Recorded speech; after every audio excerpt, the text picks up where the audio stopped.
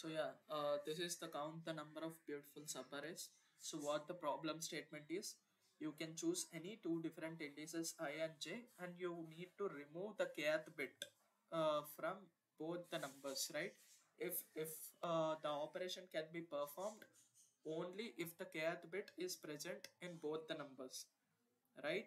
So you need to subtract 2 power k. What does that mean? That means you need to remove that kth bit from that number, right? See, uh, subarray is called beautiful if all elements are equal to 0. What does that mean? The first observation that you need to make is like you need to make the subarray XOR as 0, right? The ultimate goal is that you need to, a subarray is called beautiful if the whole subarray XOR is 0. The first observation you need to make is that. And if you can catch that, see, you can observe like only if we can remove the kth bit from both the numbers, that means the bit is present even number of times in that number.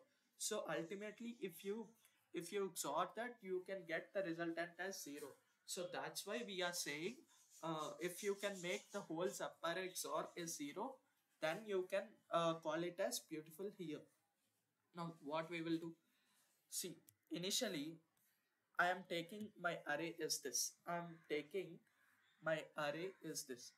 If we can take the resultant XOR of this array is, see, initially our iterator I stands on 4. So until here the XOR is 4, right? Until here the XOR is 4. Now your iterator I moves to the next position. Now what is 4 XOR 1? That is 5, right? That is 5. Now you again move your iterator and you take the whole XOR until this position. Now what does that will give you? That will give you again 4, right? Now you again XOR it with 2 and it will give you 6. Now you again move your iterator to the next position and you can get 4. And now you again XOR it with 3, it will give you 7 and it will give you again 4, right? So this is the resultant XOR. This is the resultant XOR up to ith position. See, I need you to observe. See, until here you got the resultant XOR as 4, and now until here until at this position you are getting again 4. Now what does that signify? What does that signify? If any result is appearing same twice again, can I say some part of my subarray XOR is giving me 0? Can you observe that? See, if your same result is appearing twice, that means, see, here you're getting 4 again, right? So this whole subarray part XOR is 0, right? So that's what you are getting 4 result again. See, here at this position you are getting again 4. And what does that signify? It signifies the whole subarray part until this is 0. So that's why you're getting the previous result again. Now you again go and check for this position. It is signifying the whole subarray part XOR is 0. So that's why you're getting again 4.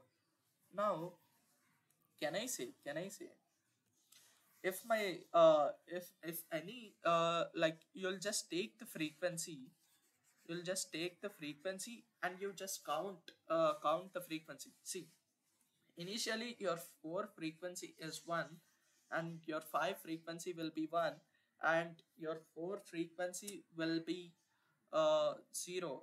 Sorry, your 4 frequency will be 2 and 6 will be 1 and this will be 3, right? And this will be 4. Now if you can check, see,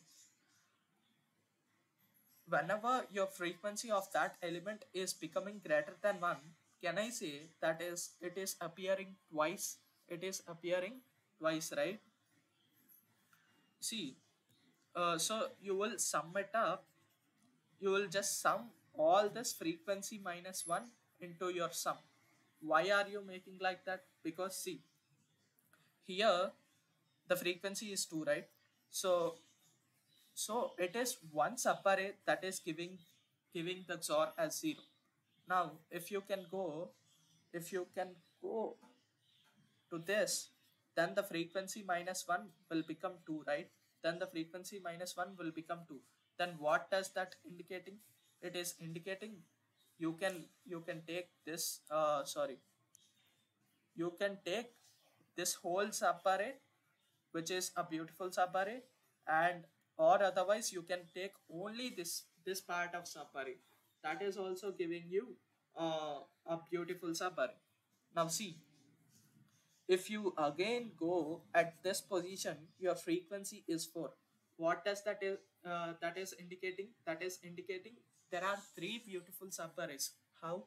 Like this is the one part, one beautiful subarray, and this is one beautiful subarray, and this is one beautiful subarray. Now what you will do? You just need to map the resultant XOR, and you just need to add the frequency minus 1 to your count. That is the count of beautiful subarrays. You can see this. See here, there are the 4 frequency is 4. That means it is indicating there are 3 beautiful subarrays. You can see this here.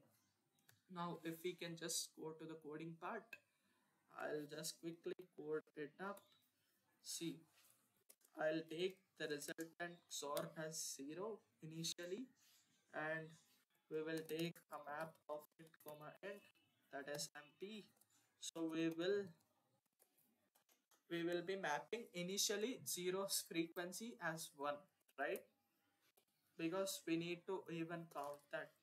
Now we will be iterating into our array, and what we will be doing, we will be doing we will be storing it in our resultant array, right? And we will just we need to have some long count, right? Count that is equal to 0, so we will be counting with that. So we will map this up. We will map our resultant, and we can say count plus equal to our map of resultant minus -1, right? So we can just simply return the count. If I can try to test this, you can see it is giving me correct answer. So let's just quickly submit this. You can see it got accepted. So that's what it is. You just need to map the resultant frequency, and what it is indicating, it is indicating there are frequency minus 1 beautiful subarrays. So that is the only observation you need to make.